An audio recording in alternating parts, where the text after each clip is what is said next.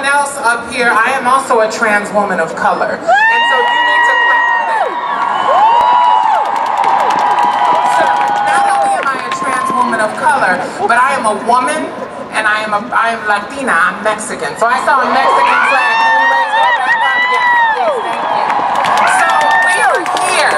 All of who I am is here. My Mexican people are here, my immigrant people are here, my trans women are here, my people of color are here. Because we are all women. We are all part of this. And for the men in the audience, thank you for coming. You are guests in our house. Welcome. Come through here, some of y'all stood y'all places and I had to push you out the way. So remember your space. Remember your privilege to all of us.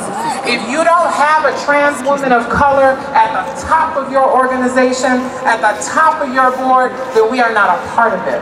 We're not there to help your egos. You will be there to help ours. We are being killed. Last year there was 28 trans people of color murdered. Over 85% were women of color in this country. In the world, trans Latinas are being murdered. There are thousands of them that are being murdered. If you ever been to a Transgender Day of Remembrance and you hear those names, you hear the thousands of names, those names sound like mine, Lilianna Reyes. Those names, those people could have been me. Stand up with me. I am a woman. If you are women, I'm part of you too. My accessible insurance, you having accessible insurance. And when I stand up to become an elected official, you better vote for me and you better send me some money.